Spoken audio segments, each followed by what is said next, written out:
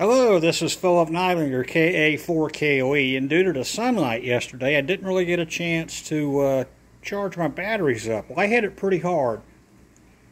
I used full power for a lot of the operation, and we can see the charging rate from the panels is 18.4 amps. This is my power box I've discussed previously with a pair of Miady 20 amp hour batteries. So let's go out here and look. I've shown these before. These are 4 military style 810G rated MILSPEC panels. Waterproof. They're far superior to anything on in the market in their wattage range, weight, and efficiency.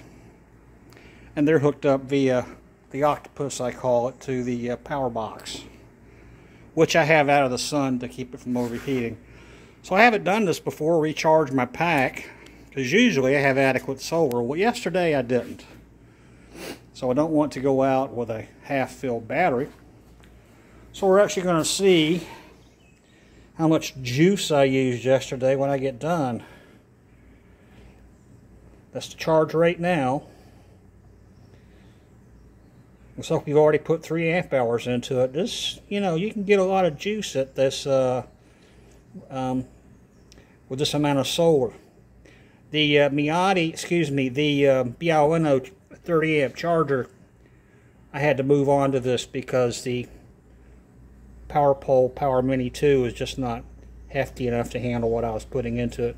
Don't get me wrong, it's a good charge controller, but I've gone over the top here with how I run my portable operations. So that's it for now. Trying to keep it short, as yesterday I ran long, over 5 minutes. Have a blessed weekend, and take care, my friends. Philip Neidlinger, KA4KOE. Talk to you later.